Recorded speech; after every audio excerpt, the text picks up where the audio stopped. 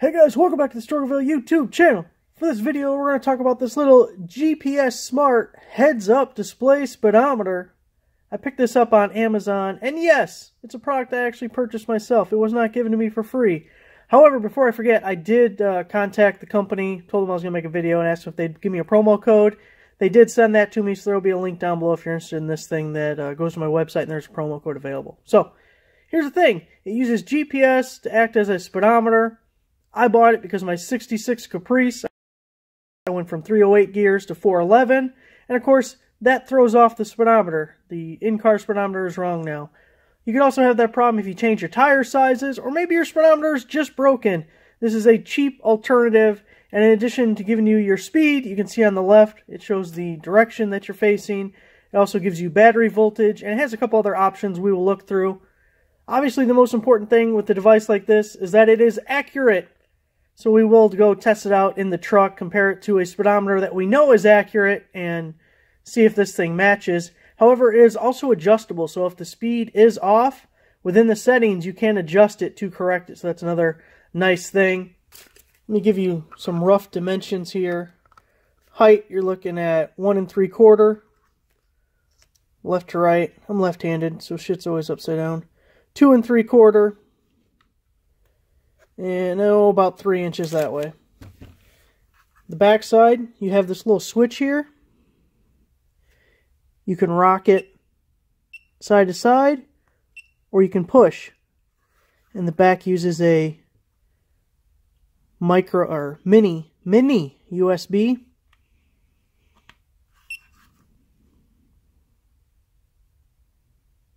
Also, I want to show you this thing has a fairly long cord.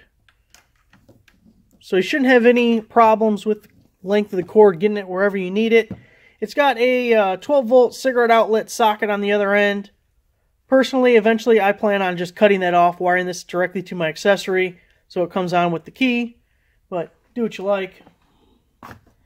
In the box you will get instructions that tell you what all the different settings mean, how to enter the settings, how to change them. So you do have those directions.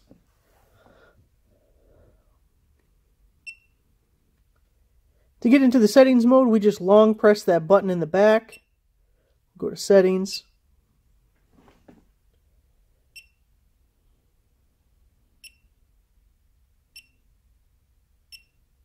See, to move down, you just rock it side to side and then click it just like a mouse.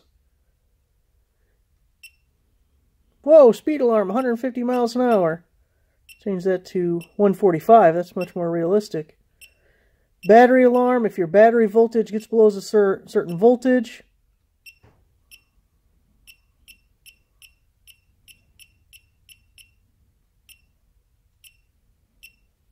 Here's your adjust your speed. By default, it's at 107%. So if you do find that the speedometer is a little bit off, you can change it and adjust it until it is correct. Speed offset, you got me beat. I don't know what it is.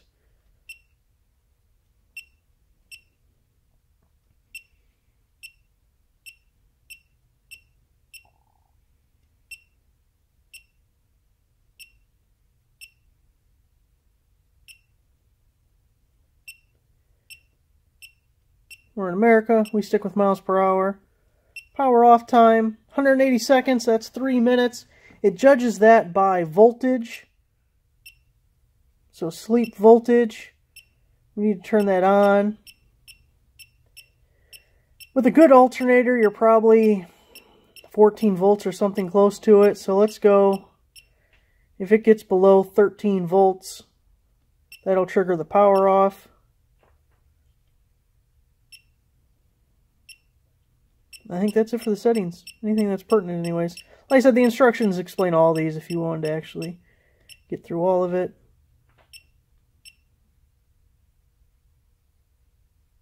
And then to change what's displayed, going to the right changes the right one, going to the left changes the left.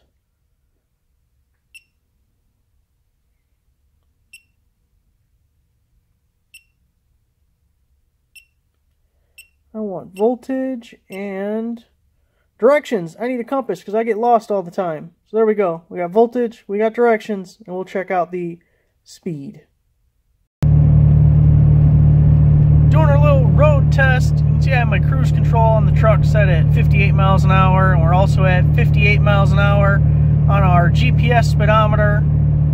I did adjust the speed percentage. Remember we looked at that percentage? I adjusted mine down to 102%. So all I did was set the cruise control, then go into the settings and slowly bring it down until it matched the speedometer. You can see it's also going down to 57 a little bit, but damn accurate. Close enough for us. I'm going to be coming up to a stop sign here in a minute. I want to show you guys when you accelerate, it does lag behind a little bit. It takes it a second to catch up with how fast you're actually going, but it's really just under moderate to more than moderate acceleration. Okay, we're going 0 miles an hour.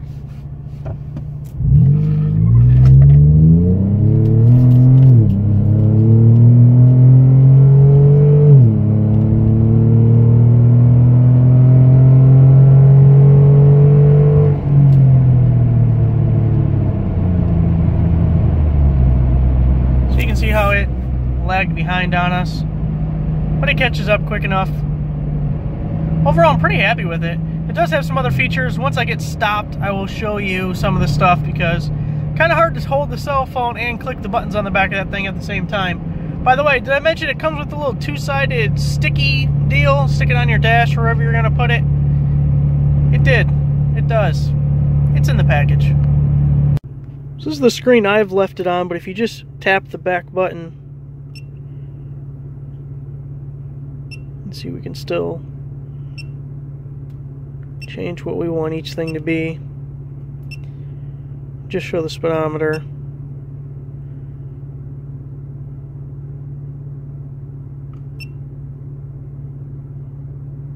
Quarter-mile time. Gonna have to give it a shot. It's a brake test. I don't know, pretty cool little device. Well, there it is, guys, your little GPS heads-up speedometer. I think it's a pretty neat idea, especially if for whatever reason your speedometer is inaccurate or just plain out not working at all. Nice little gadget to have.